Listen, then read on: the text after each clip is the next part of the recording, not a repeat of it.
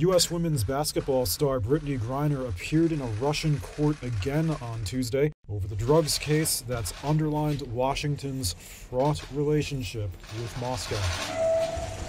During the time we were in the courtroom, as usual, we were able to spend time with Ms. Griner, talk to her, ask her about her welfare, and she confirms that she is doing okay and as well as can be expected under these circumstances.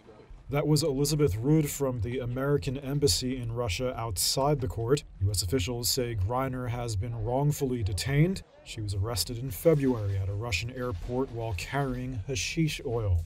Medical marijuana is illegal in Russia, but her lawyers maintain that the oil was medical cannabis that she simply forgot to remove from her luggage. A narcology expert summoned by the defense argued that medical cannabis was widely used to treat athletes where it was legal and that it often had fewer side effects than other painkillers. She's already pled guilty, but says she had no intention of breaking Russian law and is asking for leniency. She faces a possible jail sentence of up to 10 years. Russian authorities have dismissed American criticism of the case, and the Kremlin says the issue has nothing to do with politics. Griner appeared in court wearing a sweatshirt that read "Black Lives for Peace" on the back. She also held up photos of her friends, a teammate, and her wife.